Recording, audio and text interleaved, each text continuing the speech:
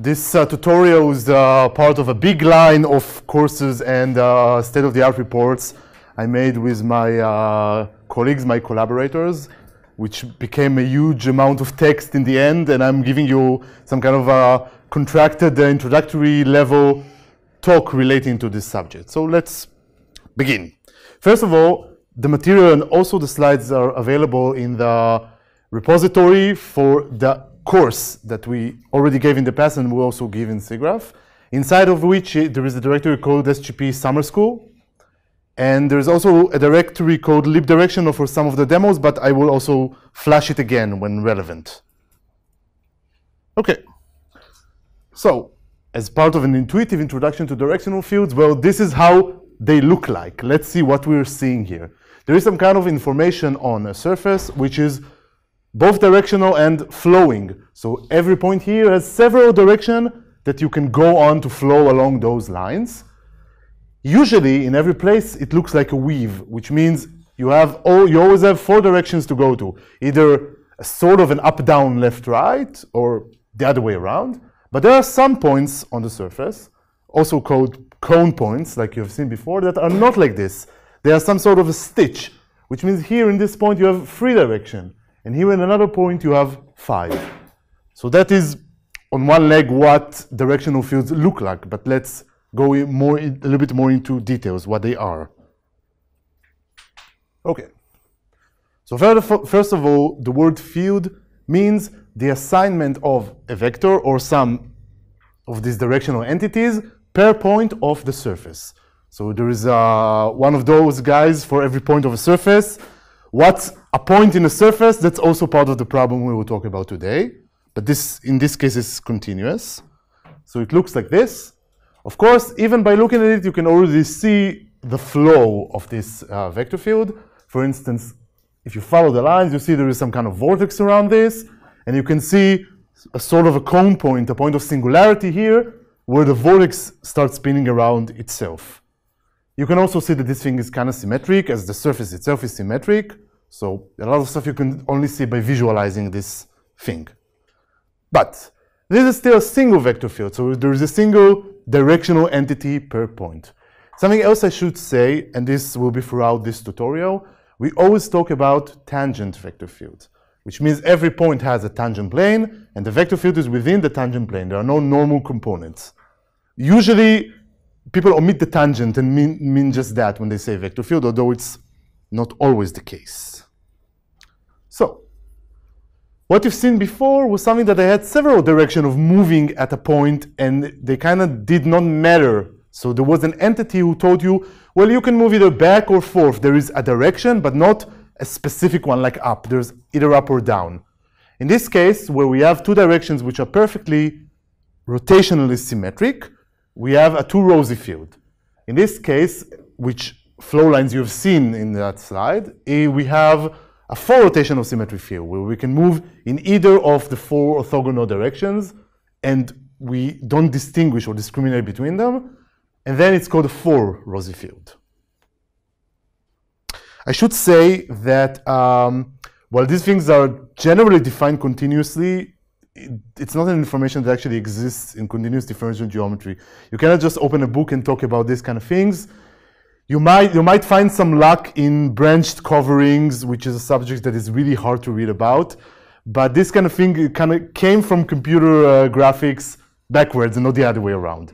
So there's not a lot of material on this, on their analysis. And this is also part of the reason we did this tutorial, to somehow consolidate a lot of ideas, relevant ideas. Good.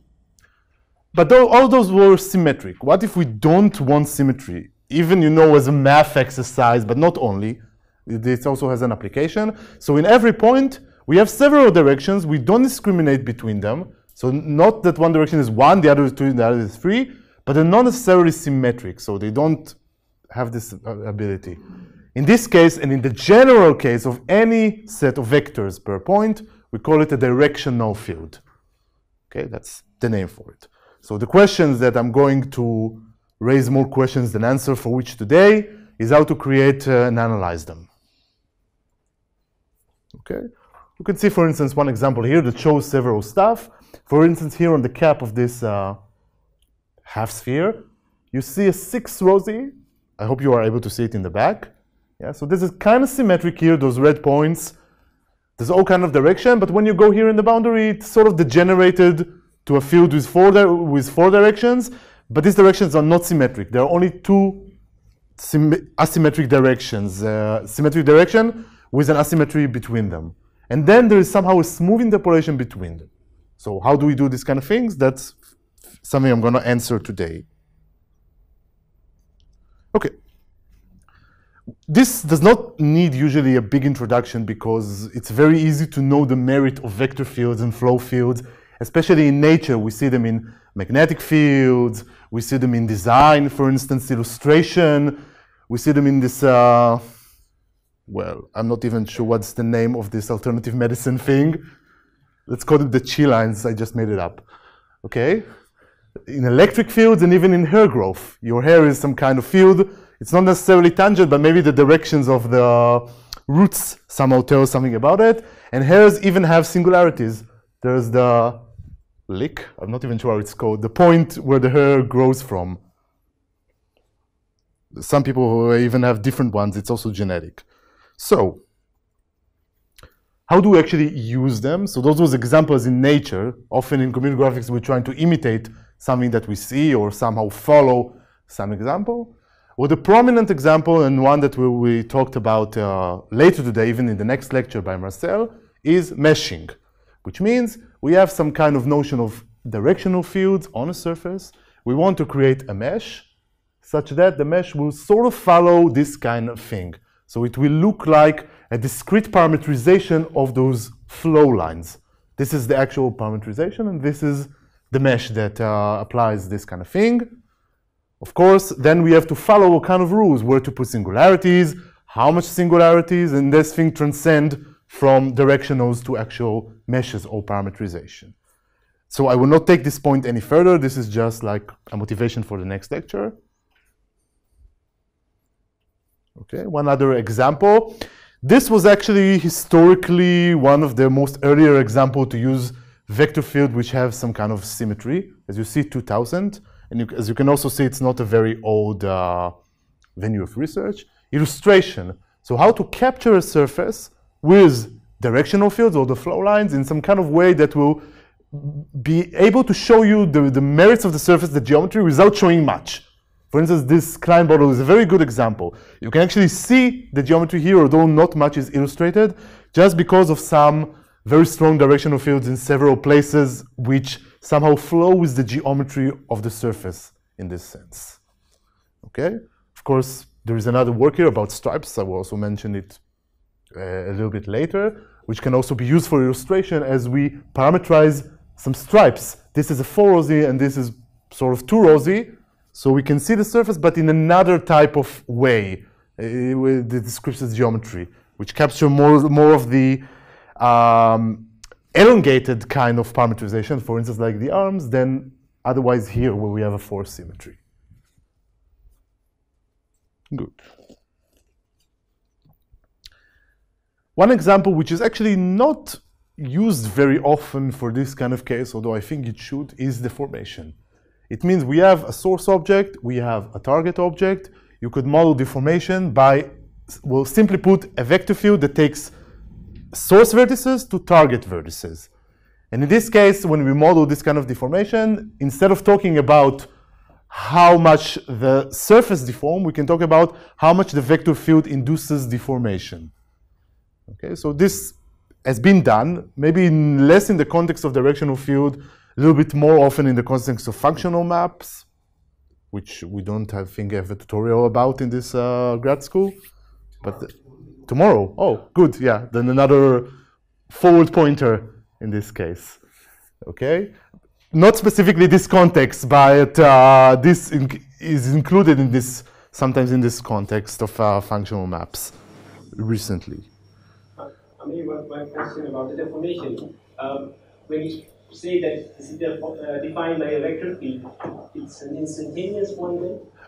I'm not going to get into this discussion. It's just the application. Yeah, there is both instantaneous, I can never say this word in the first attempt, and not. For instance, vector fields can be used also for collision detection often. So you measure deformation, but not as how the geometry changes, but how globally the scene changes. Okay, so this is like a general tool for this kind of stuff. All right. One other example, which is, and as you can see here, it's sort of something that relates to meshing, but not only, it's a little bit more general, is constructing objects of architecture, where we care how vector fields flow on the surface. For instance, I don't even have to show you the vector fields of these things. You can see them by the flow lines of the mesh. But there is more than just meshing in cases of architecture. There are constraints. Constraints, for instance, mean that we want this to be made of glass panels that are flat. So the vector field, the actual parameterization, those flow lines, have to be in specific angles to each other and related to the geometry of the mesh to make it work. So that this object could be made of flat glass panels. This is also the case for this, just harder because it's a hexagonal mesh. But not only. We can also use vector fields to describe the way a structure behaves with stability, which means how much the forces and the pressures are distributed within an object if we build it in a certain way and with a certain mesh. So that are also usages for directional fields in design of objects, other than just the meshing process. Okay. Of course, vector fields are being used more, let's call it conservatively in things like data analysis. Everything that has a flow has a directional field. For this case, I think it's traffic congestion in cities. So they measure not only directions of the congestions, but also like densities, so which is some kind of magnitude. And then when they analyze this, for instance, they can decompose it to see where are the pressures most at. They can see how to design the cities, how to do urban planning such that this will be optimized and so forth, of course. Okay. The other side of this kind of thing, not only analyzing, is actually, for instance, urban planning. We have this, and you can even here see the vector field.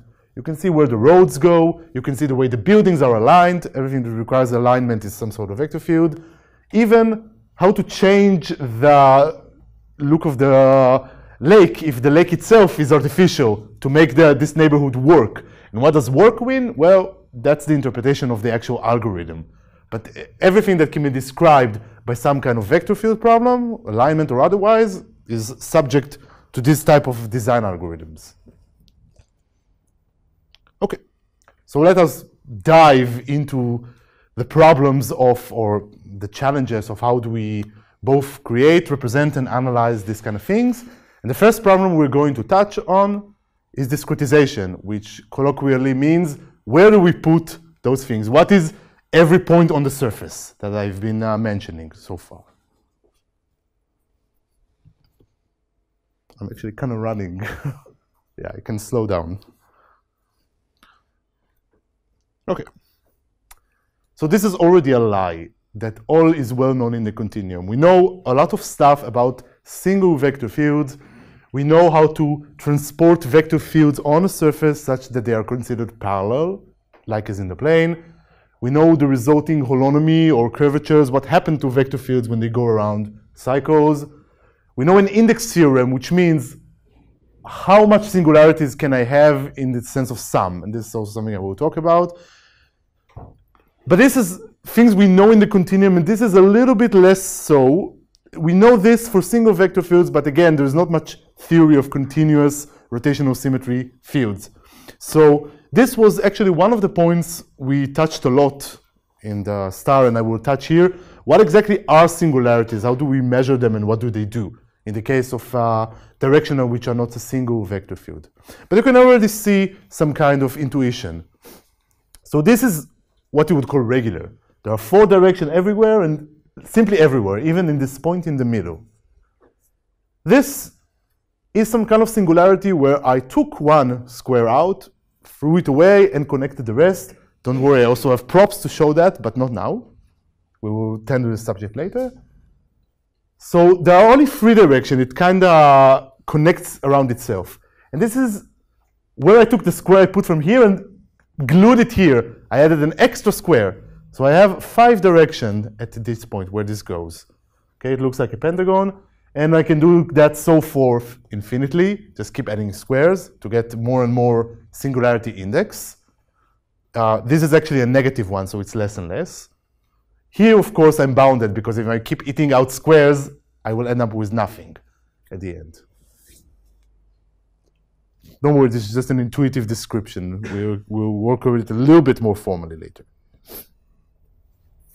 So, the big challenge in the discrete setting is that everything is discrete, which means we have tangent planes. The tangent planes are not continuous. We have some vectors here, some vectors there, and we don't know what happens in between. We lost those frames of the movie. Okay, so this brings out several problems, some of which don't exist in the continuum setting at all. So problem number one, connection, which means how do we compare? How do I know how similar this vector field to that vector field? Which also brings the question of what is parallel in a parallel transport? What are equal vector fields? So that's problem number one. Problem number two, which is specific to directional fields where you have more than one vector per face, is matching. So imagine I have several vectors here, several vectors there. I want to compare vectors, but to compare vectors, I need to know who goes to whom. In this sense, this is matching. Now you can look at this and say, well, if I have a connection, I know what's parallel, I will put them somehow together parallelly, and I will say, yeah, there is a notion of closest angle, right? I can see it, some vectors are closer to others, and of course, since this is symmetric, then the angle here equals the angle here and equals the angle here, and it's probably how I want to match. Well, this intuition is not wrong, but it's not the solution, it's just a solution that we will talk about. And also what happens in the case where it's not so close or it's not so symmetric. We need to take care of this case as well. And lastly, the complementary problem is interpolation, which means, okay, suppose this vector goes to this vector. Am I done? No. Even if you decided this vector goes to this vector because they have the smallest angle, it doesn't mean that this is what the poet meant, which means I can go from this to this like very shortly, or I can do a lot of full rounds in the middle. So go from this to this, or this to this like this. Now you would say it's ridiculous. Why would I want to do that? Sometimes you have to. And it's also sometimes prescribed, which means this is the way to go. It still doesn't make any sense, but you will see why.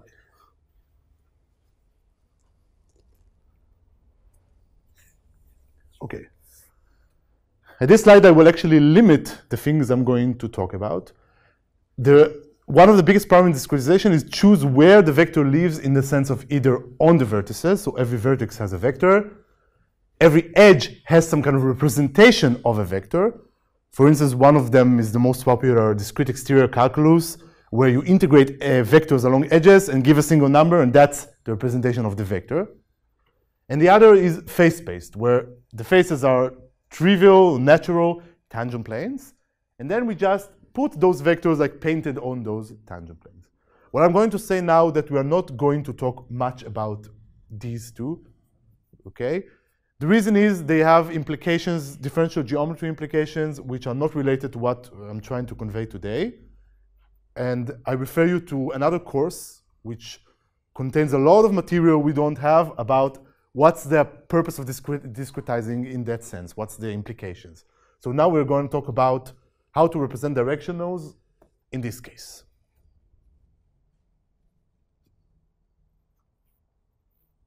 All right. Well, discrete connection, the first problem, how to compare between any directionals or even simply just matched vectors with different tangent planes. So you have a tangent plane here, a tangent plane there. How do you actually compare between them? Well, the most, let's call it natural method, and it also reproduces things like the discrete Gaussian curvature and a lot of other stuff, is say the following. Okay, so you have this face where the vector field is painted upon that face, and you have the other one. You can just flatten them out to the plane in this way. Okay, for instance, if they are two adjacent faces like you've seen before, in this case, I just take this flap and flatten it out. I can always do that without any distortion because it's just a single flap. And then I just compare what I got on the plane, simply Euclideanly. So it's also very natural to what you see here. I'm kind of taking this vector and floating it around here, bypassing the dihedral angle and comparing. So that's basically on one leg the problem of connection, how to compare things.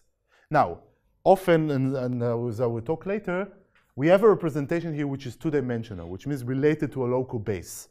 And here another one. So in order to make the comparison, I also have to transform the bases. So there will be a single base. Okay, we will see that in some formulas here, and I will say that this is what we did when we did that directly. But that's sort of not a problem if you know in advance who is the base. Sometimes. Right. So I will actually jump to the third problem of interpolation.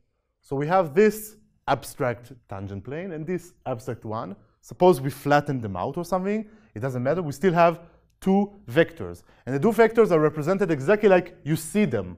I don't have any angle information or otherwise. You just the vector you see. So what happens in between? So the most obvious, let's call it the natural choice, is to do the shortest rotation, which means I think that what happened in between is the least effort kind of way.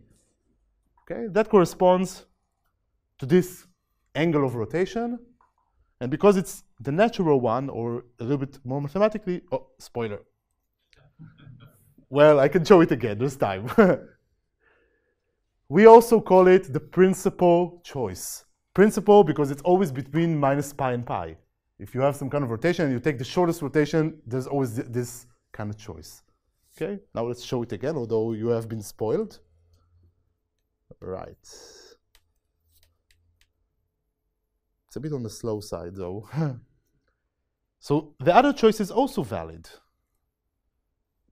You can do this kind of thing. It took me forever to create this animation, like more than the entire set of slides put together. Okay. How does this choice differs from this choice? Well, my constant is that I still have to go from this vector to this vector no matter what. So if I have to enumerate all the other choices, it's by a rotation, an extra rotation of 2 pi around itself, to one side or another, which I can enumerate by some integer number k.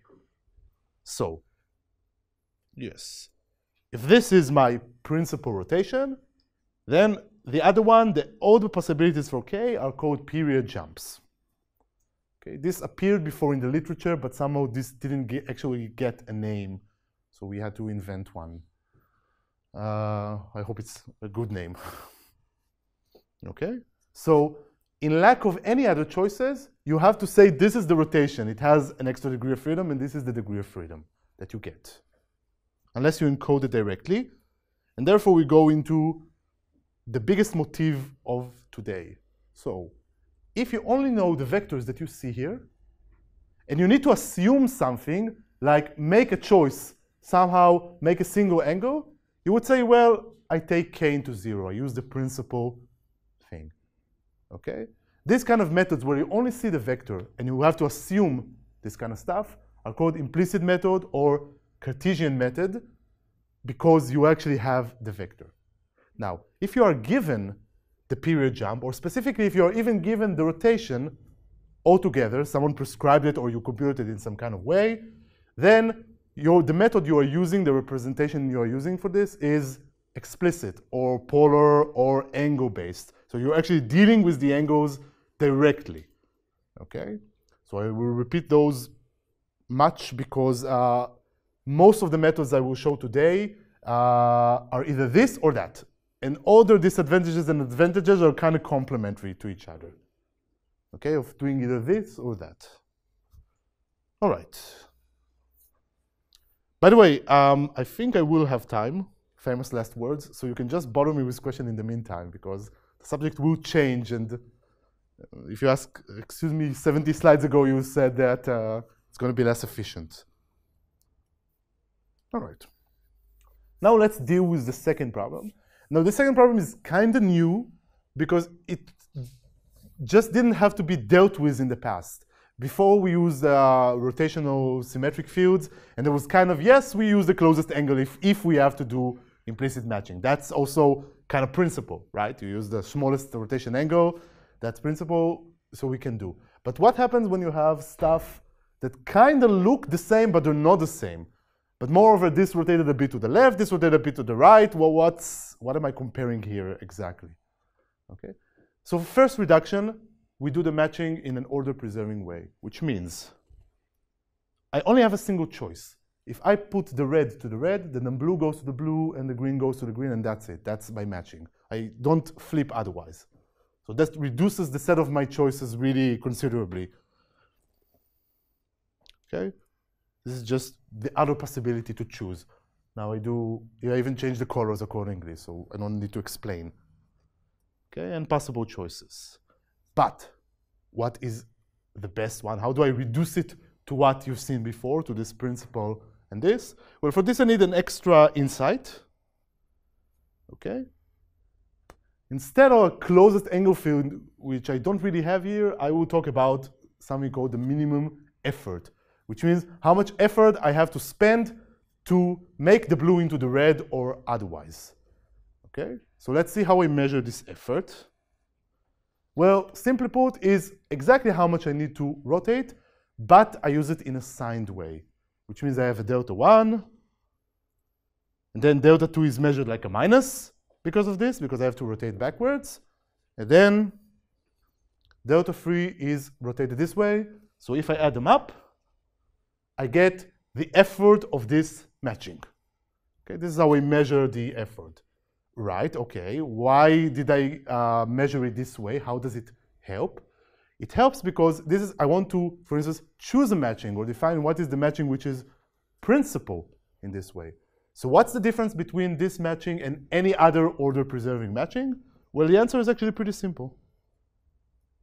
I add, again, a 2 pi, which is very nice for me because I can just use the definition I've shown before.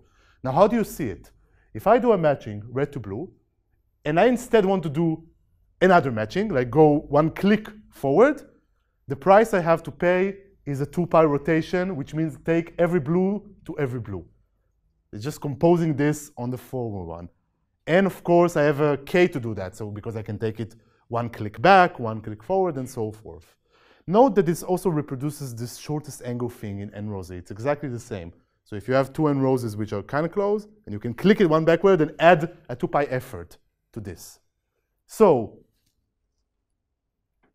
the other one costs 2 pi, and then already gives me the answer. If all order-preserved matching differ by multiples of 2 pi, then I have one which is principal, by definition. So if I only have the red and the blue, implicitly as a Cartesian, and I need to choose who goes to whom, I'm taking the one that does the principal matching. Now, there's a very annoying caveat here. Look at why I use the bracketed squares here, but the rounded squares there. Because you can have exactly something sitting on the pi or on the minus pi. And it's indistinguishable. In this case, it's usually like a sampling problem. It means you have two vector fields which are really, really, really different from each other.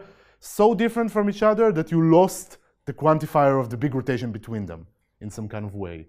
Okay? For instance, when does this happen in n-rosy fields? Any idea? This is kind of hard to measure in this kind of fields. But if I have two rotationally symmetric fields which are exactly on the pi, how do they look like? They're totally bisector to each other. That means that you don't know how to rotate them into each other. You have two valid choices, to go forward or to go backwards. That's exactly the case. It's kind of hard to see that in a non-symmetry, but it will still be sort of bisectorish in a way. I mean, it's just dependent on how much this is very anisotropic in a way. Okay. Now, this was about two directionals, one against each other. So for instance, from this to that. What happens around cycles? Now, around cycles, a directional must return to itself because it's just there. So if I'm matching this somehow to that, and there's a matching this to that, and matching this to that, and matching this to that, and forward, all the vectors return to other vectors, right? It just has to be. But it doesn't mean that they return vector per vector to the same place I began with. Yes. So here was one example of a matching of one vector, okay, blue to blue, and then suddenly I reached another vector than the one I began with. Okay, and the rest subsequently, up to a different matching. In this case, I call this cycle singular. And how much I did not reach the original vector, how many clicks I went left or right, is the index of singularity. Now for this, I have props. Carefully done with cutting and pasting by hand, okay? So this is a regular cycle, okay? Nothing happens here. I go blue to blue to blue to blue. That's exactly what you've seen before. Unless you want to get creative with the matching, which you can. But let's say principle. Oh boy. Yes. Now this is what we call a plus fourth, which not surprisingly also looks like the corner of a cube. So I'm going from this green, matching it to the exactly parallel this green, and then exactly parallel this green. But then when I go back, I end up at the blue. So there's one pi over 2 rotation to the left, and that's why it's called a plus fourth. Okay? When we do vector fields on, for instance, cube objects, they will have this appearance, this kind of seam. Okay? So, but you can also see something else that I said and I didn't say. This mesh was kind of flat. Okay? So this vector field induced a curvature. I even have the exact wording, which is flat. Okay? The angle defect is exact. When I did this, I induced positive curvature, where I lost exactly pi over 2 of the curvature by having an index 1/4. And we have the other way around. Spoiler, yes, this is the 5. So I added another square to this. I created a surplus angle and therefore negative angle defect. And if you follow the one, sorry, I cannot do it backwards, but I can pass it around and you can play with it forever. Okay, so since I added another square, there is negative curvature and I have index -4. Okay, this is a bit of an unnatural singularity to some people because of the mismatch, but it's still the complementary to the cube one. This is maybe a more natural singularity that appears in nature. This is a -1/2. It's 6 squares. Okay, this is a more natural singularity because this is usually what you see with principal direction fields. They have this kind of singularity, this where you have 2 directions up still, and 2 directions down. It's like a stock hyperbolic example. Okay, I will pass them around now that I'm done with it. Please don't kill them. It took me like 10 minutes to make. Yes. Now, can we have whatever singularities we want on a mesh? Like put a defect here, put a surplus there, and so forth? Sort of, with one condition. The sum of all those indices, those numbers, have to add up to the natural topological sum of indices according to the genus of the mesh. In a closed mesh. You will forgive me, but I will not discuss boundary much today because you can have like a full tutorial about what happens with a boundary in these cases. There are a lot of subtleties that I don't want to go into. So in the case of a closed mesh, you have to sum up to this. For instance, in a cube, you have exactly 8 of those, which sums up to 2, if they're 1/4. Okay, and you can count up how much you see in that rocker arm I showed you in the first slide, and it will also add up to 0, actually, because it's genus 1. All right. Now, what's the problem with principal matching? I kept putting it up as some kind of nice option. You always have you take a vector and you take another vector. They're close by. Why not use the smallest angle to rotate between them? Why am I making trouble and saying, yeah, but formally you can also have a 2 pi rotation and so forth. So why am I not doing it? The answer here is sampling, which means if I have some kind of field, which naturally has a high order singularity, I lose the information about singularity. I just give someone the field and say, yeah, you have the field, get your own principal matchings everywhere, and show me the singularity you got from those principal matchings. Well, this is what you would get. The reason is because we have two little triangles around every cycle. The amount of rotation we can encode is pretty low. So if you look at a field and the triangulation is much lesser than the information you see, you can sometimes even see with your eye, it will create what we call a singularity party. Now, the sum of indices will still be correct because altogether around everything, the sum is correct, the sum of indices. But locally, you will see these kind of patterns. And it also really, really depends on the triangulation. Okay? So, yes? Are you saying that in the example on the right, principal matching was assumed? And Yeah, I gave you just the lines, and I told an algorithm, compute the principal matching, show me the singularities you got, and this is what it gave me. And on the left? Yes, the same. The same. It's just a little bit better sampled, so it's kind of okay, but it still didn't make the correct one. It gave you 4 minus 1s instead of a 1 central minus 1. Okay, you just chunk them together. Okay, and this, well, okay, you say, why do I care? Fine. But for a lot of algorithms, for instance, meshing, when you have a lot of singularities bunched up together against triangles, it's going to be a problem. You're going to fail with a lot of algorithms. Okay, so this is an actual problem. Sometimes you cannot use some vector field and take the principal matching and it's going to be okay. You have to do something else. I even have a demo about this. Yes, you see the vectors, right? We'll show. Okay, so what I'm doing here is prescribing a singularity, and then I'm computing the vector fields by angles, which means I'm prescribing the angles in some way, which I will also show a little bit later. Okay, good.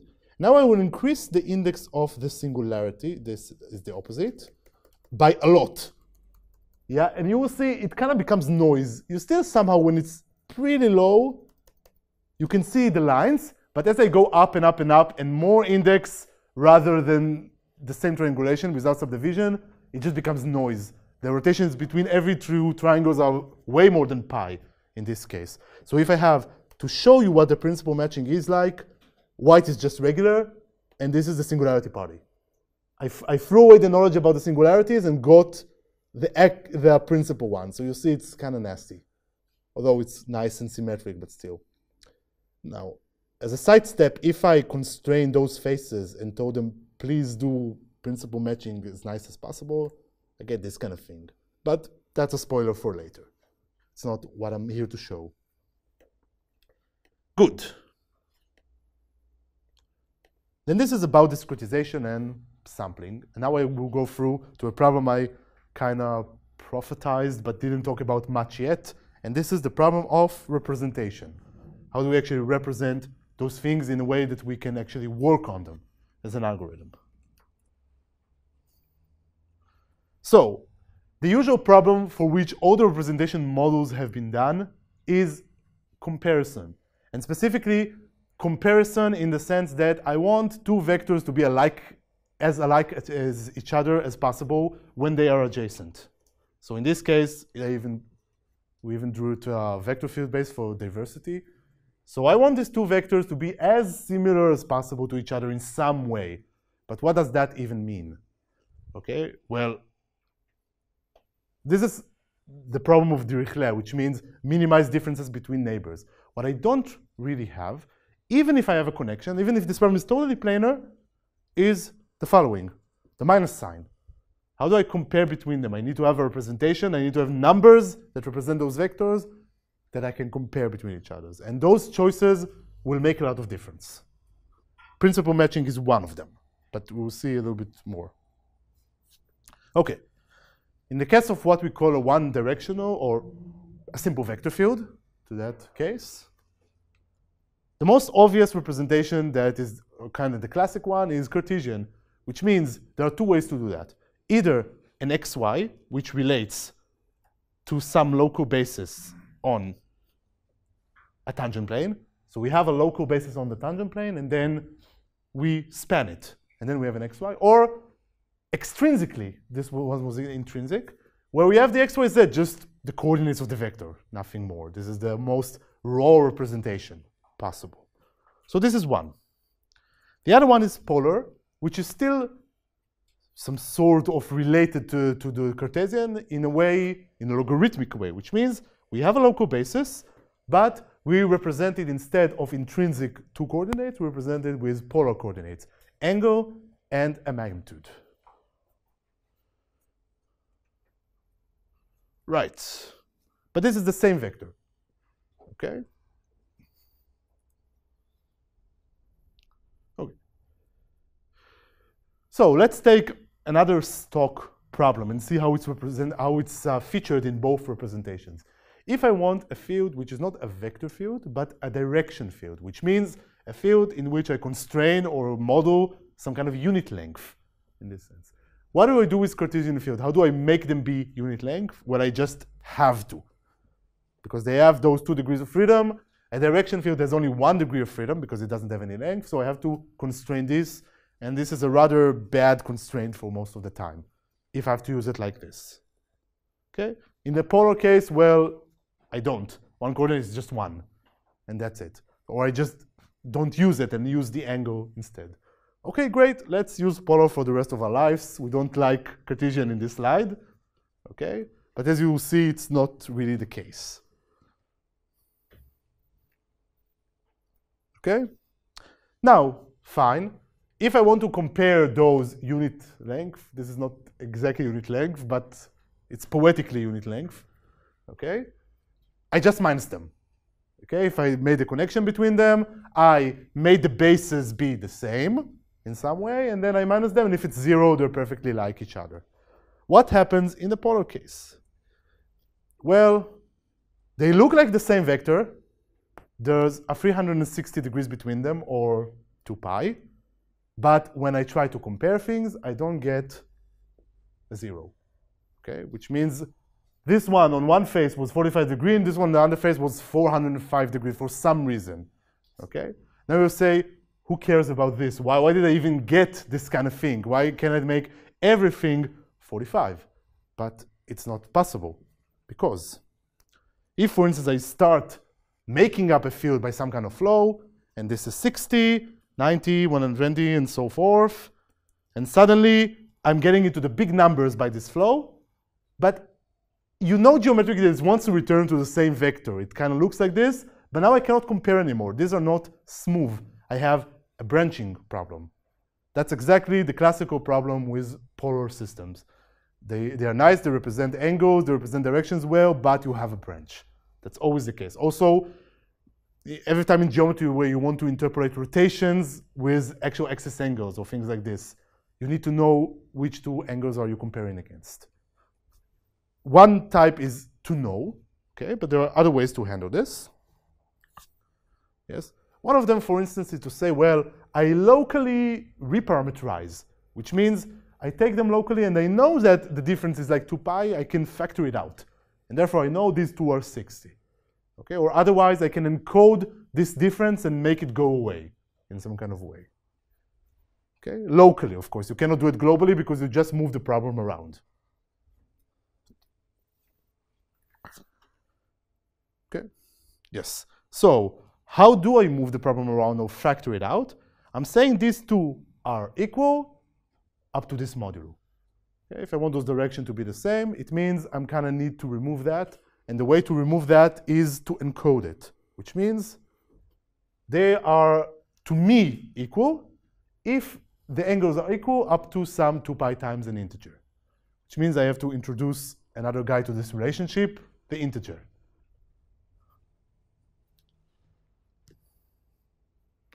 Okay.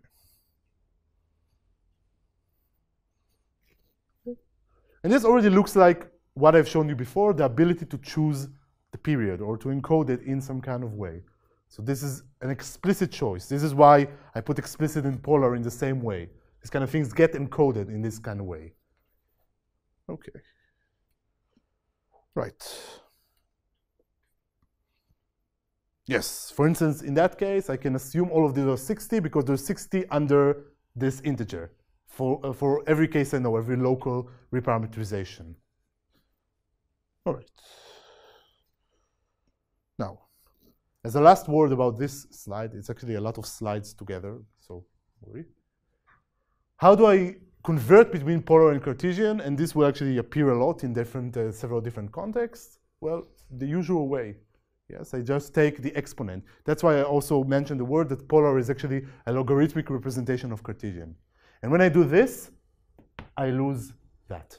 And that's exactly the point. Cartesian methods don't encode this kind of k. So the conversion between polar and Cartesian is only injective one way and not the other way around, unless you consider k as another variable. Okay. Now, let's talk a little bit about comparing those bases in some kind of way. So I'm assuming there is some kind of encoded rotation between those bases. And for instance, for Cartesian methods, it means that to compare two vectors in two different bases, I have some kind of rotation matrix that encodes how much one base goes to the other base. Okay? Now this is written in a kind of non-symmetric way.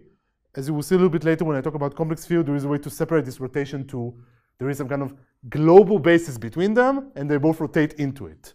That's somehow a little bit nicer, although it doesn't really make a difference, because the norm of this thing is 1, so numerically it's not doing much. If you need to compare with some kind of least squares kind of thing. Okay? What do I do with angles in this case? Well, just the same. I take this in the polar kind of way. I compare between them, and I have to add, in addition, the angle of the transformation between the bases to do that. Plus the usual guy, which now got a different name, so they got a different guy, P, which is the period jump. Okay, it's a different name because otherwise it's a little bit confusing. Now, there is something I must say, although it's really actually hard to understand. In this case, where you work like this, the fact that P is 0 or non-zero does not mean principal, because the base vectors itself are vector fields. They also have period jumps between them. This also contains, although it's a constant, it kind of contains its own internal integer. When you move it around a cycle, it will encode some 2π rotations. Okay, this took me forever to understand, so it's kind of a hard point. But when you encode things like this, don't expect to turn those into 0 naturally. It will never work like this, because the bases also have singularities and such. Okay. Right. Now let's move a little bit on. This was all about a single vector field. What do we do with n directionals? First, let's touch the symmetric case. One thing we know about the symmetric case is that it doesn't really have much information, which means I can look at, if you look at one vector, you've seen them all, for instance. The rest are just 2π over 2 rotations, or whatever n is in this case. We usually work with 4 here. So for instance, the option of using all of them like in a row way is kind of redundant. I don't really need all of them in this place.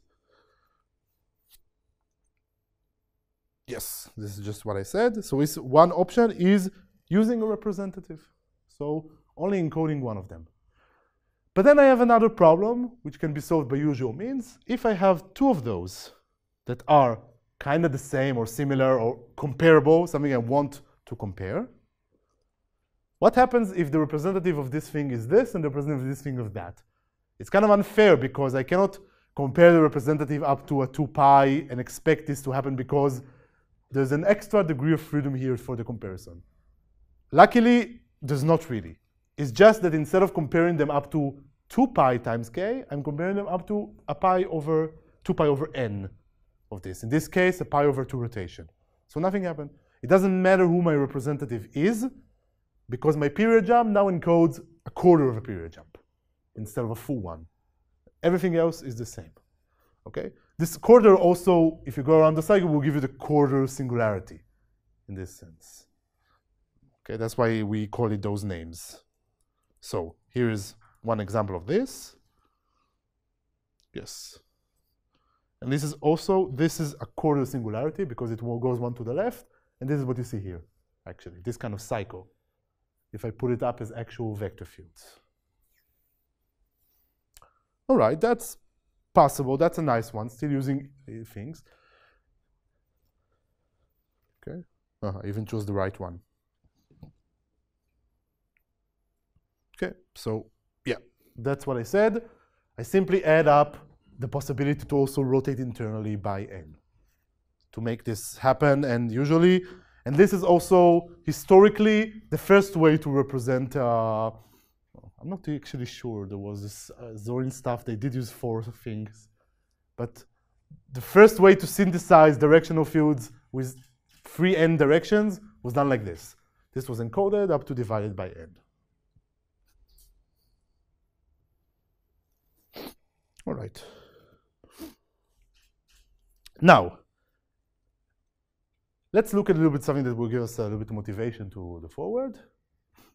If I use a Cartesian representation, okay, one of them, and I look at the angle, so instead of using a single representative that does the sinus of theta and the cosine of theta, or the other way around, I can just multiply the angle by n and get a 2 pi invariance, which means I can use the sinus and the cosines of these kind of things and still get a single representation of the entire thing.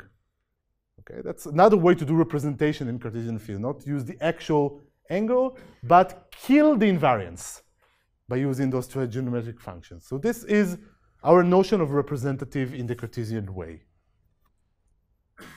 Okay? Instead of actually comparing those two, I'm saying they're equal if when I do this operation on both, it is equal. Okay? And then I don't need an integer anymore. So now we begin to like Cartesian methods more after I did a full commercial on why polar is nice. Suddenly Cartesian looks nicer. Phew, we don't have to use those integers things. Okay, despite the disadvantages that you will see. Singularity process, so forth. And this is something we call the representation vector. All right, so here's one example, for instance. Okay, so this was the original one, and this is taking the representation vector of one of them and then interpolating. But this looks like a mess, but it's not really because we kept the rotation accordingly, and therefore when you suddenly turn it back again to a cross field, it looks nice. Because this is smooth, although this is not, because we encoded a cross field symmetry other than the other one. Okay, so it's nice. Now, for the last problem of a representation, again, what happens if it's non-symmetric? Then, yes?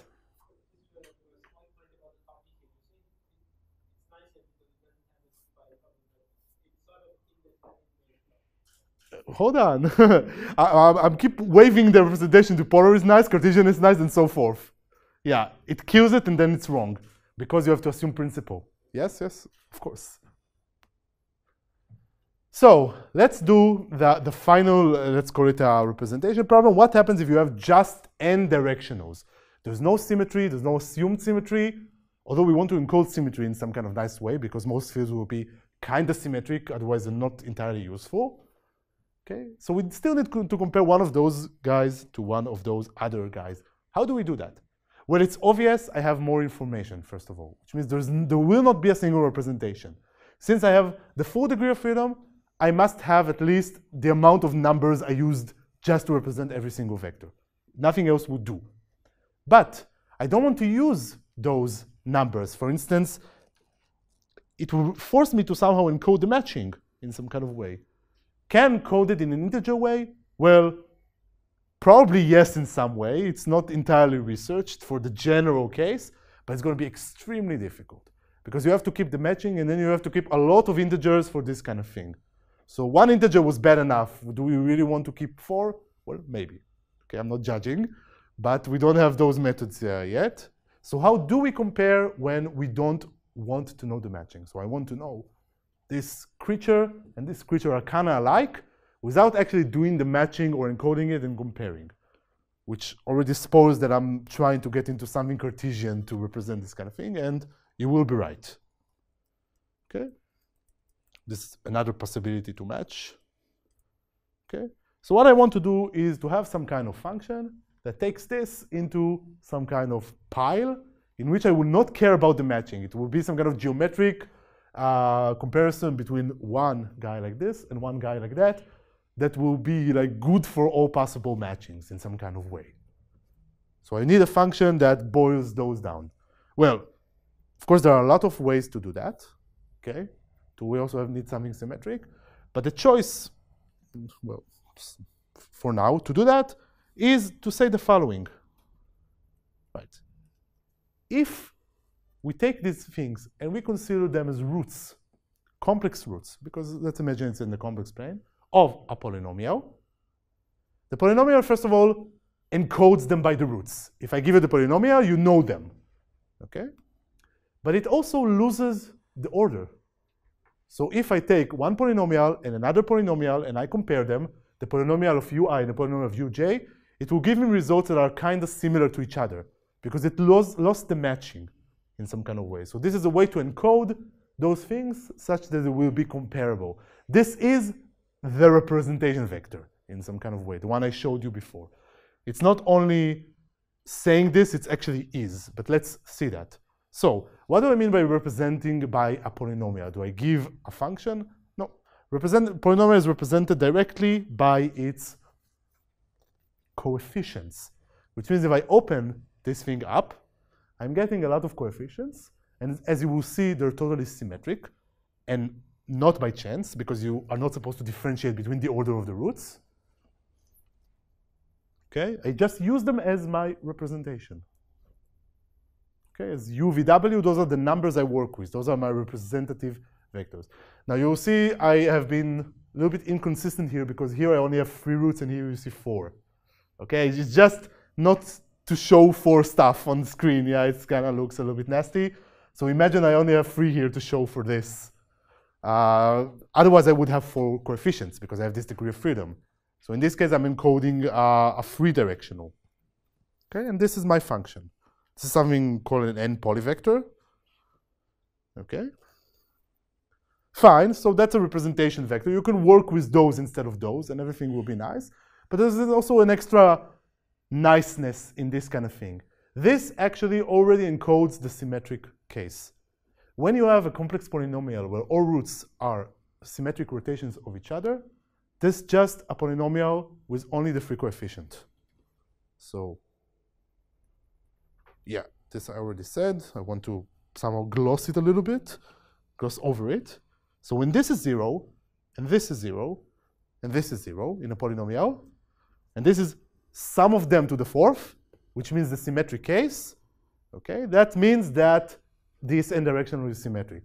So when I use those coefficients as my representative vectors, the case of n roses symmetric are a linear subspace, and even a simple one.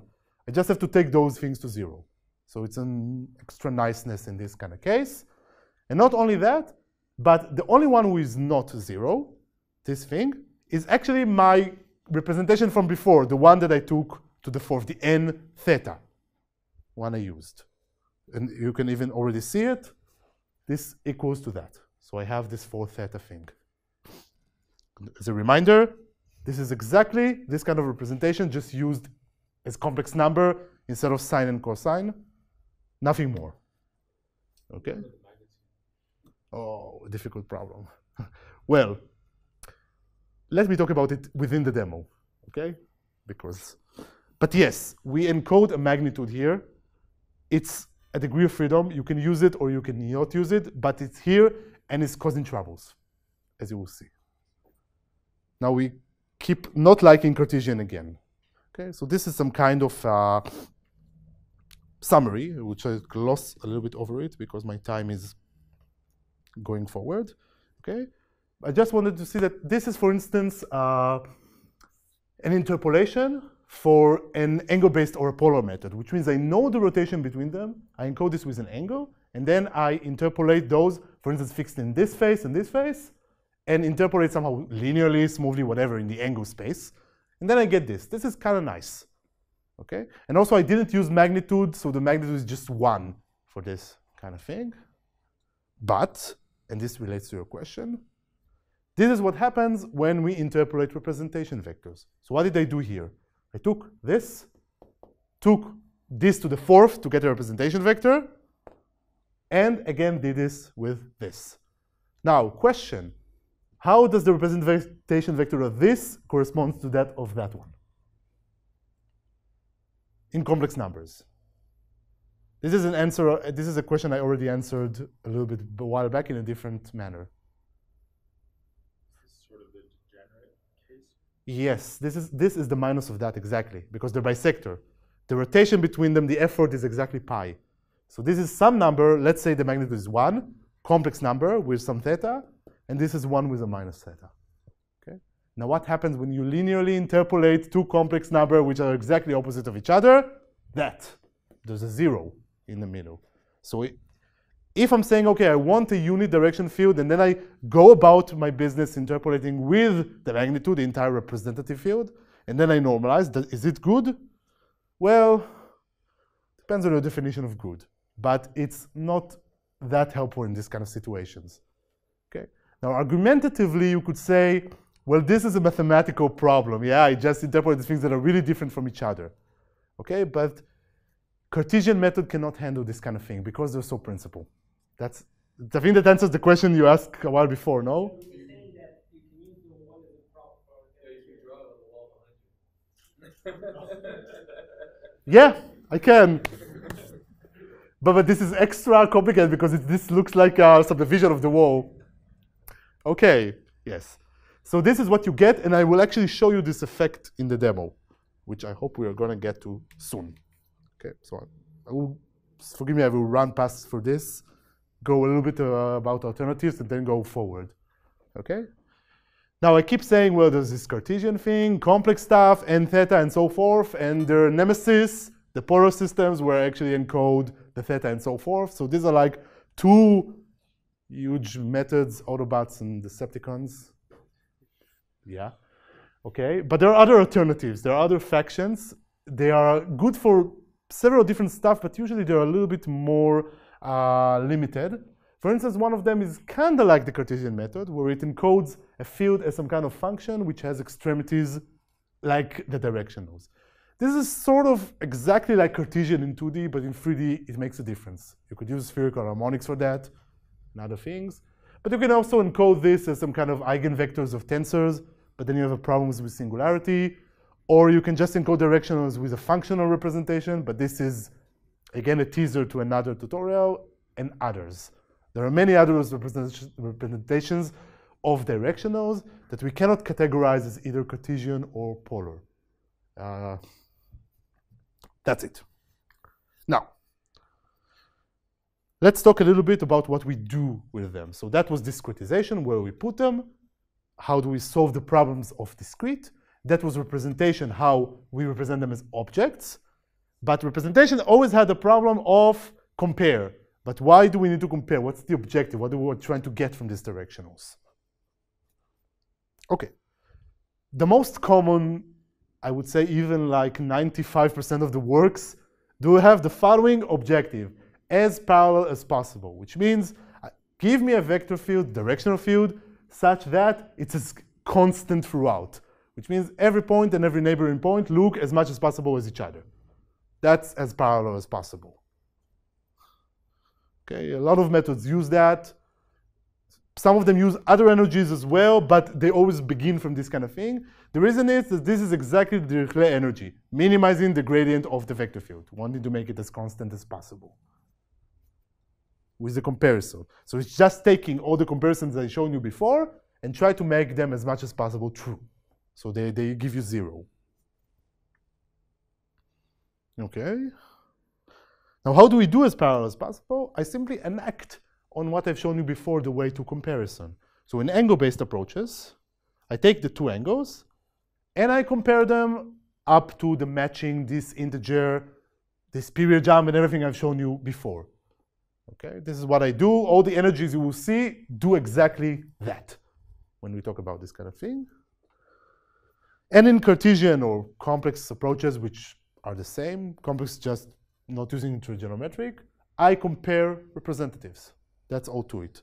Which means I have two fields, I create a single representative, and then I keep working with the representative as if I'm comparing a single vector field. Matching problem disappeared. That's how those methods work. Okay? So you see a lot of works are in this faction and a lot of works are in that faction. In total, it's like 10 people, but okay. Although there's a lot of names. Okay. So let's talk a little bit about other possibilities to other objectives that we usually want to achieve. In the case where we're not using n roses as the representation, but some other directional, often even if we have some constraint like this, we want the rest of the field to be as orthogonal as possible, not to degenerate or something. So this is one objective that we might want to have. It's very good for meshing. So if you have a field which is not very orthogonal, and you're doing the meshing according to those directions, you're going to get very skewed quads to this end. And if you're using something a little bit more orthogonalized, you get nicer quads. Okay, also in the case of this work, which did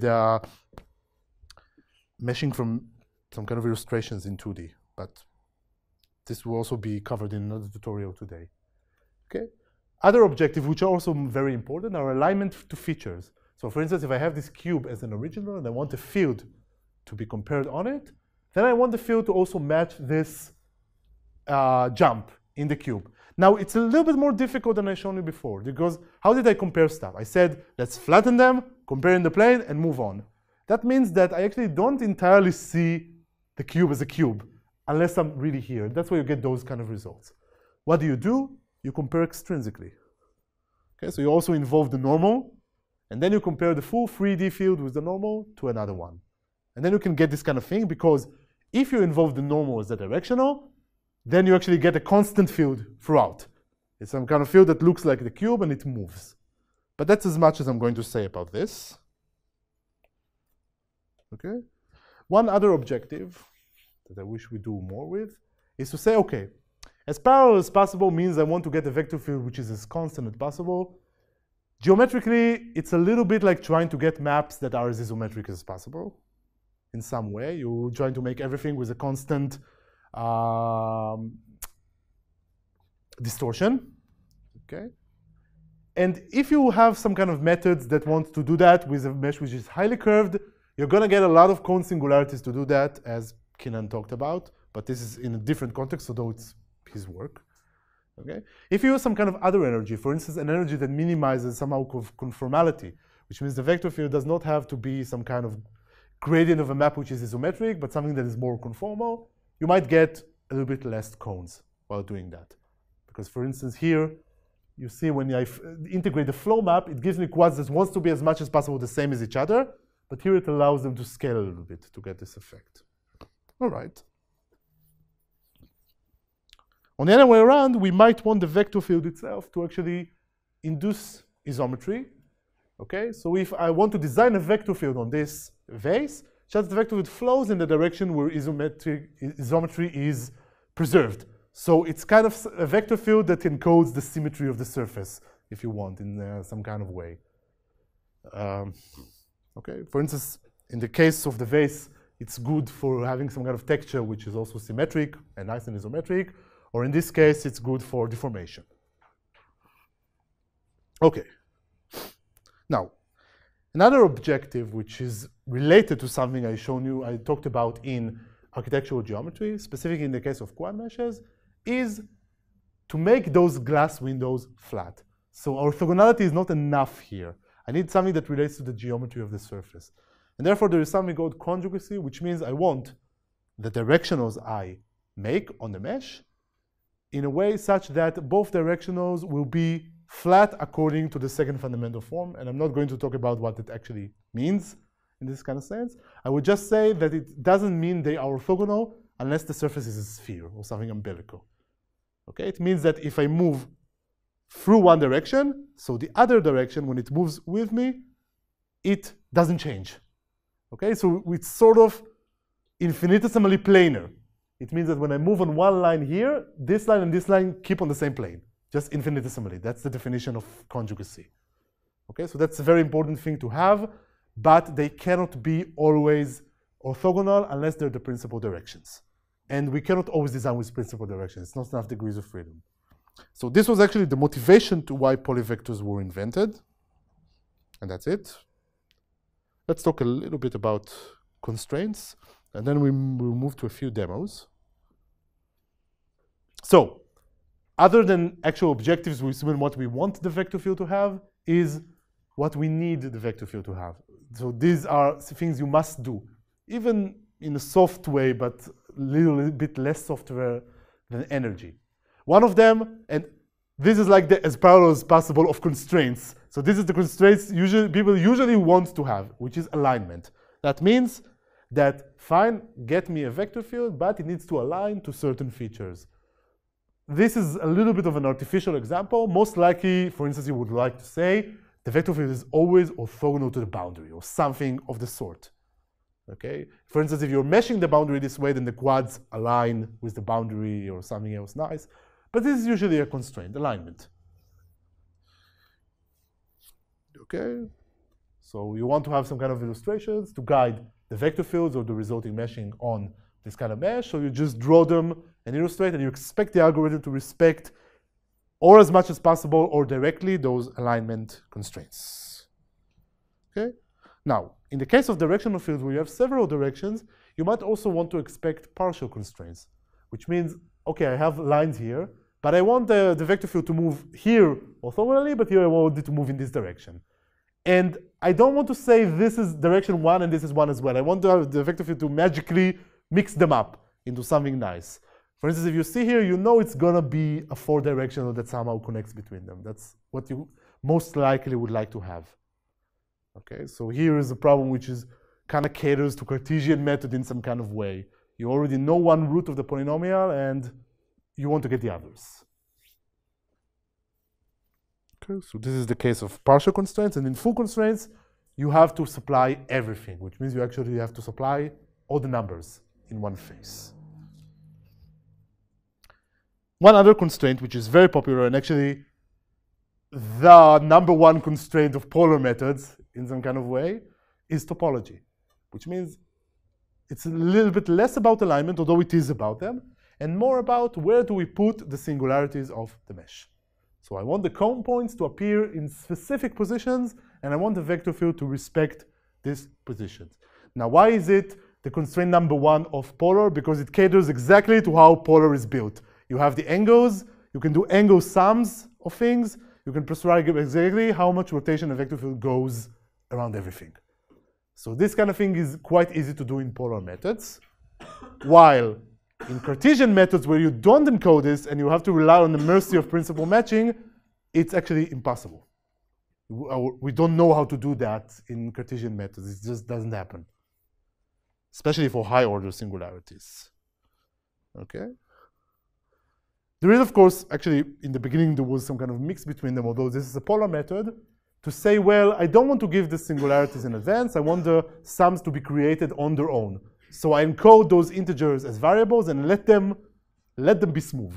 I kind of solve as parallel as possible, and the singularities are achieved in the correct places, more or less, up to this nonlinearity of the energy. But this is something we'll discuss a little bit during the upcoming demos. I will just finish with constraints.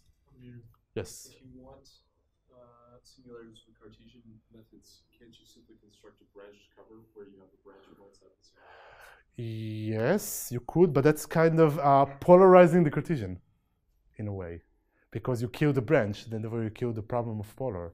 So you already have the jump, right? Having the jump, so why do you need Cartesian methods anymore? The entire point of Cartesian method is not to deal with the branch cover. Yeah, so you can already work polar, it's linear. Anyway, so we don't need it. If you also want magnitude, you can just interpolate magnitude differently. Yeah. Right. One other constraint, also a very nice one and needed, is symmetry. This is something I haven't touched on.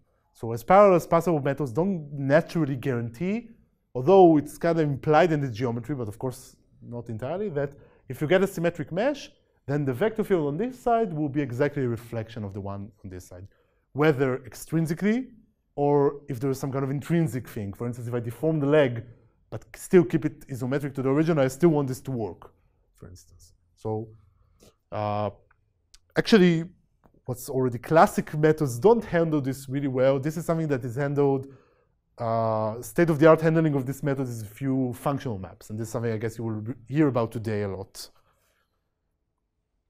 Okay, other constraints, which also are related to singularities, are differential ones, which means we want to dictate either the divergence of a field, which means the flow of a field around some kind of area. Okay, so actually I want the field to flow here this way, to flow this way. The density of the flow. The flow is a very ill-conditioned word, ill-defined word for this. Okay? This is, for instance, very useful to simulations. So you dictate exactly how much density goes from where to where, and you can also use this constraint to make conservations. So you're saying the density in a lot of things doesn't change when you move. This is something that's not promised by methods to do geometric direction of field, just like that, of course. Not necessarily. Another one is constrain the curl of an object, which is actually interesting. Curl is how much an object rotates around a small loop. It's actually exactly the opposite, or the J, of divergence. Usually, we don't care about the curl itself. A lot of the time, we care about making a directional field which is curve-free, which means doesn't have any curl at all. Why is it important? Because objects that are curve-free are integrable locally. So if you take the vector field and you integrate it into a parameterization, it's a little bit what you see is what you get. Okay? The actual parameterization really, really aligns nicely to the lines. A lot of times, the way to integrate, and I think we'll talk about it later, is a kind of, you do a Poisson equation from vector fields to parameterization, you get something. Nothing is promised. So if it's curve-free, a little bit is promised. Not everything. Depends on what kind of parameterization you want to achieve. Right.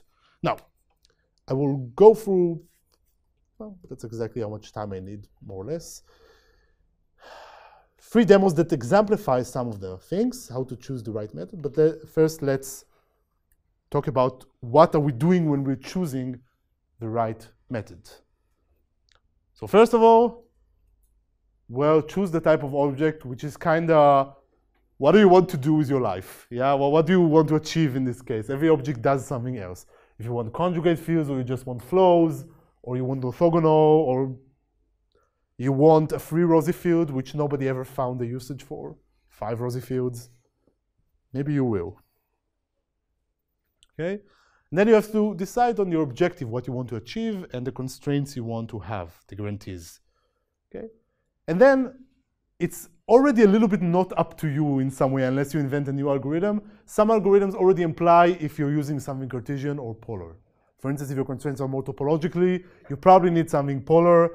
If your constraints are more well, alignment type, and you don't know the topology, you wanted to get it on your own, you care about other stuff, you care that the system will be more efficient, for instance, as you will see, you're going to choose a Cartesian method, probably. Also partial alignments.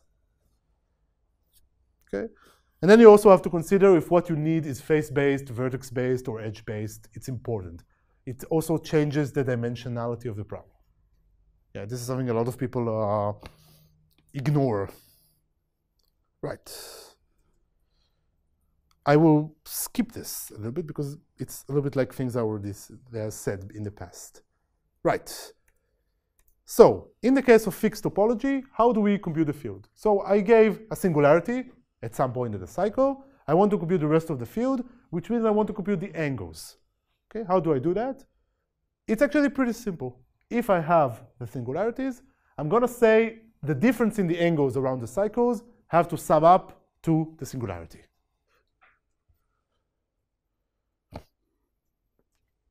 Okay, that's my constraint now. And, okay, constraint is nice, but what do I want to get as a field?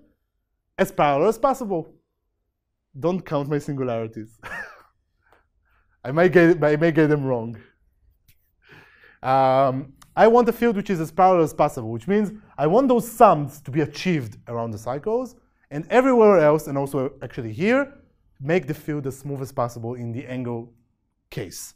Okay, so even if I encode the matching between the vectors or so forth, everything else, but it leads to an objective which is as parallel as possible. Okay, so now, how do I do fixed topology with n-directional field? I don't. There's no actual way to solve this problem directly, which means I can have my single representative vector field. Okay, it's a single number, but I cannot do angle sums. It's not a possibility. Okay, unless I actually encode the angles in the end, which means I can tell it to have a singularity, maybe, but not even where. I can just tell it, well, close up, but then singularities will just appear on their own. I cannot have specified topological features. So this is a slide telling you you cannot do something. in some kind of way. How to prescribe? You don't. Well, future methods will somehow have to deal with the fact that by the sums, we mean the sums in the principal rotation, and somehow induce the principal rotation to understand the angle sum, but not otherwise. Good. Okay. So in angle base, we just solve for the angles. Okay. A lot of the times, and in one of the demos I will show you, this is just amounts to a linear system because we know the angle sums or the difference in the angle sums, and this is the system I will show you. And anywhere else, the difference in the angles have to be as small as possible. So a quadratic equation with a linear system. And this is exactly the first demo I'm going to show. Keep thinking the slide is going to come up, but only now it does. All right. So what do I get as an input? I get the original vertex curvatures, which means I basically get a mesh. Okay, so I'm getting how much naturally, if I parallel transport a vector around the cycle, what do I get back to? Of course, I don't get back to the original vector. I don't get even back to the original directional. It's just off because there's a curvature. Okay, unless the curvature is somehow a cube, which is magically already 2 pi divided by n, but it's usually not the case. What do I need? What do I also get as an input? Something the user gave me, which means the singularities, where to put them, and this means what they add up to. What's the angle sum rotation? Okay, that's what I get from the user. I have to get them from the user. Okay? And what I give back is the difference between this and this angle. That's what I give back. That's the output of this algorithm, also called trivial connection. Okay? It's called trivial connection because it actually makes a vector field that returns to itself, a directional returns to itself. This, in the case of the original curvature, is not trivial because the vector field goes off after a cycle. Right. And the objective is as parallel as possible, which means of giving the difference in angles between this and that, but I want it to be 0. That's my wish, which I'm not going to get because I have specified sums around some cycles. So this is exactly the system I'm solving. As parallel as possible, so difference between them, which is as little as possible, while prescribing specific singularities. So the angle sum around specific cycles have to be something. Some 2 pi divided by k, or by n times k, which relates to the number I want to give. And this is, yes, number 1. I don't know which they are anymore. I kind of have, this is already it. Yes, great. Now, it will keep showing zeros if the field is not relevant, which means the sum of indices is not correct. How do I put singularities? I forgot. Yeah, increase index, okay. So this is a +1, +1. We'll make something like a cube. +1, +1. The field is still not correct because I haven't put enough singularities. +1, +1, +1, yes. +1. I think I made this one bigger, too big.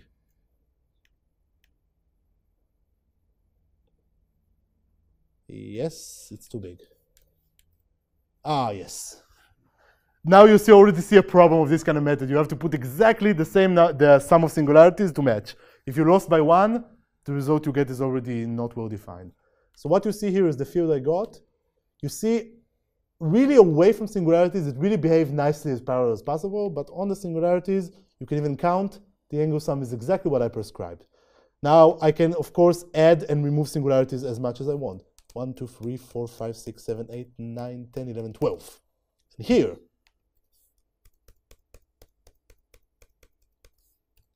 yes.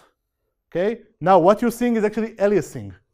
Because I put way too many indexes here, it masquerades as little indices individual because actually between every 2 pair there is a huge rotation that you are not seeing. Yes, it's encoded in the actual representation, but it's not seen. Okay, that's already a view to the other demo I showed you. Now, if I'm going to take this and show you the principal singularities as in the other demos, you're going to see a mess. The singularities that this thinks it has. Okay. So you can play with it for hours. It already exists online. Okay, I pressed 12 times, so this is an index of 3. So it means this is actually a 6-pi rotation that you are not seeing around it. And the other one as well. Right. Oh, we're getting close to the end. Yes, not this one. Yes. One way to do it, which we don't have implemented yet, okay, but we will in the near future, near 0 to infinity, okay, is doing angle-based, but without encoding specific topologies. So we want the angle sums around loops to be free. That means that this system with the period jump is encoded directly where the period jump is a number. So I'm telling the system be as parallel as possible, okay, without the constraint of angle sum, but try to have these integers such that it's parallel as possible and put singularities in several places. And this was one of the original methods to create directional, also called mixed integer optimization. Okay. The problem, although it's a very general method and also polar, I think it's also the only free topology polar method is that you have integers. So you need to work with mixed integer systems, which is both highly nonlinear and also not that easy to work with. All right. Now let's see, and this is, I think, going to also to be our second demos. What happened when we have implicit topology? So we're in the Cartesian realm now. Okay, there's principal matching. I just have some constraints like alignment. I put some vectors in several places, interpolate them somehow, which I will show, and then let's see what happens. Okay, in this case, what I'm doing is I'm trying to minimize the difference between the representative of the neighbors. That's what I'm trying to do. And then you already see it's actually computationally nicer because I have a single representative. I'm not encoding any integers. I'm just having something minus something and let it decide. Okay, so it's going to be a linear problem because it's just Dirichlet energy. It's such a quadratic minimization with a global optimum. But again, limited expressivity. And now, I think this is an actual demo. Yes. What I will do is one method to do it, which is also called globally optimal directional fields. Okay. I will just, yeah, it's exactly like the same.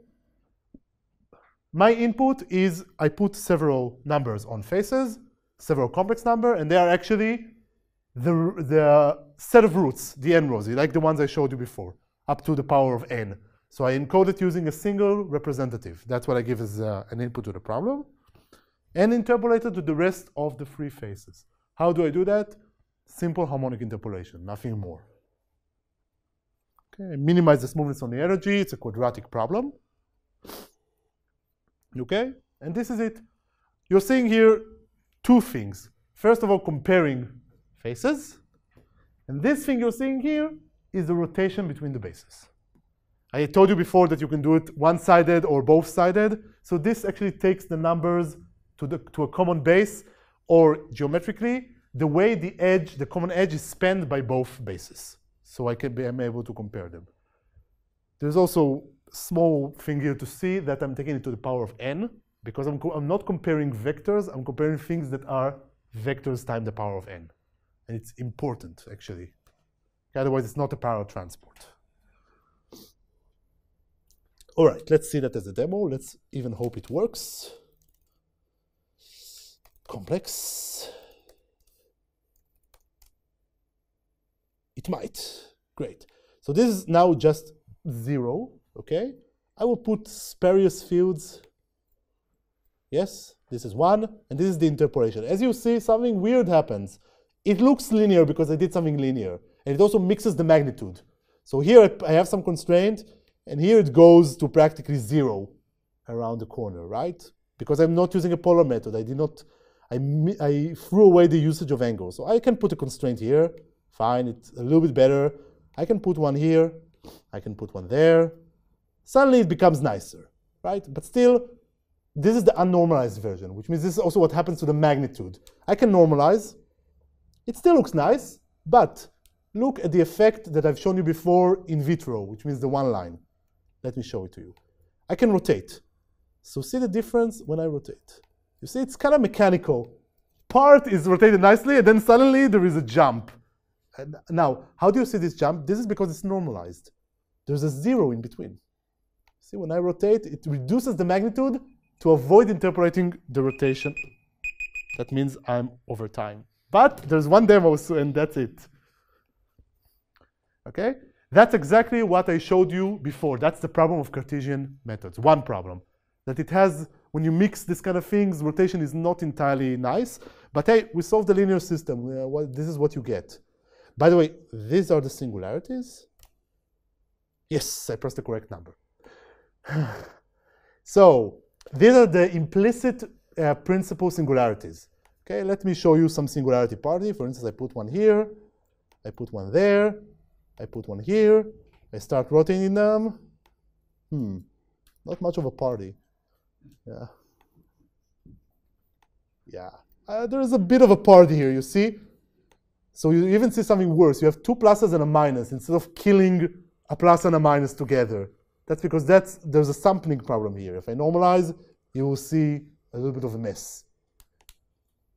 That's what principal matching gives you. And if I put one constraint here, for instance, I try rotating it, you see the singularities move wildly just because it's a thing. And it's also dependent on the wellness of the mesh. Good. Now, I think the final, yes. The final one I'm going to show is polyvectors, which is actually exactly like the demo I showed you before, just that instead of a single representative, I will be interpolating the entire set of polynomial coefficients. So I take the roots, boil them into polynomial coefficients, and then just compare between them to interpolate. Still a linear system, but not one. There is one per degree of coefficient. Okay? And what's nice about it is that if I have a totally symmetric field, which means all of them over m below 0 are 0, because it's a harmonic interpolation, I will get 0 throughout. So this is something I want to show you. But not only that, harmonic interpolation is also bounded. So if I kill the symmetry a little bit, it kills it a little bit around the mesh. Not much. The result is pretty possible to predict. Polyvector, build, polyvectors. This is different because I have to press different buttons. Yeah, let's put one symmetric here, one symmetric there, one symmetric here, one symmetric there. Everything is totally symmetric, which is all the coefficients but the last ones are 0. That's why everything will be symmetric by definition. Okay, now let's start killing the symmetry. Now this is complicated. Yes. Right. It is complicated, apparently. Okay. Aha! Yeah, I'm playing with single vectors. All right? So as you see, the symmetry is kind of very cute here, but because this has all coefficients 0, and this has all coefficients 0, and this all coefficients 0, and this is something, then it harmonically interpolates the unsymmetry from here to here, and I will normalize to show the effect. But since this is still a Cartesian method, you will get this weird rotation effect, and let's indeed see it. Okay. Yes. If I kill the vector here, you see it doesn't change very gradually. It's also a little bit abrupt in somewhere in the middle. Yeah, because it still interpolates magnitude. See, there is a region somewhere here in which suddenly there's a little bit of a jump because it's a region that actually goes to 0 or sort of 0. Yeah. Good. Right. Can I say a little bit few words and then I'm done? Well, I didn't get any objection. So yes. I object. I refute. Right. Okay, this is about, by the way, some methods will do those constraints in a hard way, which is actually what I did now. I actually put numbers on the red faces, and these are numbers. You interpolate them. It's not necessarily. Sometimes you want to put those numbers in the energy. Okay, so you want to tell the mesh to go through this kind of things, but not necessarily. Maybe it prefers to be a little bit more parallel or something of the sort, but don't, because I put really bad constraints, don't kill the entire of the mesh. Sort of, it depends how soft you make them. And last technical words before I go to questions. Specifically in Cartesian method, again, like what you showed us, there's the trivial solution. Okay, you have to have constraints. If I don't have constraints, I want to give me the smoothest field. I don't get the smoothest field. One possibility to do this, and this was done by Knoppel and others, is to say, well, I don't want to minimize the energy. I want to take the first eigenvalue of the energy. So you get something, which is like the smoothest energy without any constraint, in a way. But be careful about this. But I'm reiterating it because it's, as you saw in the demos, it's even worse. Even if you put one constraint, it's not really enough because the constraint is nice, but then way over the other side of the mesh, you suddenly zeros appear, or things not zero entirely, but close enough to zero to make it bad.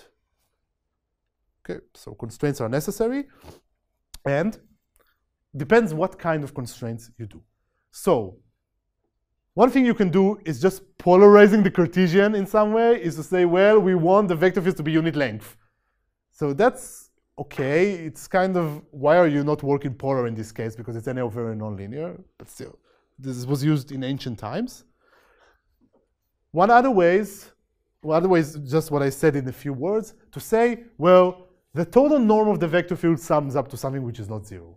That's a little bit fancy word to say I took the first eigenvector in a kind of way, okay? So I'm taking the least energy such that the entire norm of the vector field is constant. Right. Another way to put it, which is not a way to handle it, is just glossing over the problem. And this is actually what you've seen in the demo, put enough constraints, okay? I'm putting it here because this is a little bit more of a mathematical problem than actually a practical one. I mean, nobody wants just the smoothest vector fields on a mesh. You always want something, alignment or something of the sort. You always draw stuff, and then you get a directional. So it's kind of a not actual practical problem, but it is a mathematical problem yet. And it is a practical problem if you're only illustrating like the top of the mesh and neglect to do the bottom, and then the bottom suddenly does weird stuff. So enough hard constraints means not only enough, means well distributed. That's more even the problem, which is not solved. It's a problem of Cartesian methods. That's it. Okay?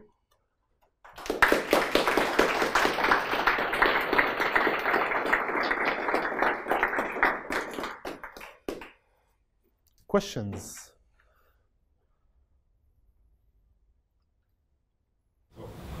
How do the different computational methods compare? And as far as I understand it, every type of constraint you want to impose leads to some completely different approach to solving the problem. What is it? Yes. The cooking recipe that you can like. Well, it was kind of short to give a recipe. In the actual course notes, we give actual recipes, but it's not a single answer, single questions. I mean, it's kind of, I presented like the advantages and disadvantages. So it's more of the question of like, do I care more about the advantage than the disadvantage? Then if so, yes, choose this. Okay, for instance, if you want this is a linear system, something like really easy and cheap, you would choose a Cartesian system. If you don't care about where singularities fall, for instance. If you need to have specific singularities or control rotations above the sampling level, then you will need a polar method. That's usually the decision people make in this case, okay? It is a problem that we cannot like combine, like saying I want both this and this to some extent. Well, you will have to just combine them to some extent algorithmically. There's no one method that fits everything here. So it's like two different main approaches, like yes. One for Cartesian, one for polar. Exactly. Exactly. That's how the state of the art is today. They don't mix much unless they mix like in an algorithm. You just do this and then that. But there's no method which is kind of both in a way because it's hard. Like the problem is that the disadvantages interlock. Yeah. So if you try to use one, you kill the advantages of the other. Yes, so actually, question or comment about that. So it's interesting because in all the hexahedral methods, people are happy to say, okay, we do something cheap and linear to initialize, then we do something more expensive. Yes. And that doesn't really get discussed in the surface case, but it certainly applies as well. So for instance, you could take, you could take an efficient linear method and then use that as initialization for polar method. But this is something that's never really discussed. No, but in general, 3D is not really discussed about anything. No, but I'm not talking about 3D, right? I guess what I'm saying is we can learn from the 3D case in the surface case and simply say, okay, do the eigenvalue problem for the initialization. Now there's some artifacts you don't like. Okay, now use that as an initial guess for the polar base method. Yes, the problem is that we don't have a polar method yet for 3D at all. No, but I'm not talking about 3D. So, hexahedral meshes is only talking about 2D yes. surfaces. Yeah. I think the difference is topology control, right? Like in 2D, you can get a really good initializer. And so I think we agree in a sense, right? Yes. You actually have more hope of success in the 2D case using a pipeline like this than in the 3D. Exactly, right. That's what I'm saying. It's not really a fight between polar and Cartesian in the 2D case. It's more like Cartesian can be the initializer and polar can be. Yeah, that's what I meant by mixing the algorithm. I mean, you do one and then you do the other. It's possible, but again, in some cases, the Cartesian doesn't give a very good initialization. Like if the constraints are too not like each other, and it gives this Voronoi appearance where this is totally flat, and then suddenly a region of something else totally flat. So I would be careful in doing this statement. Yeah. With that, let's thank our speaker and let's do that.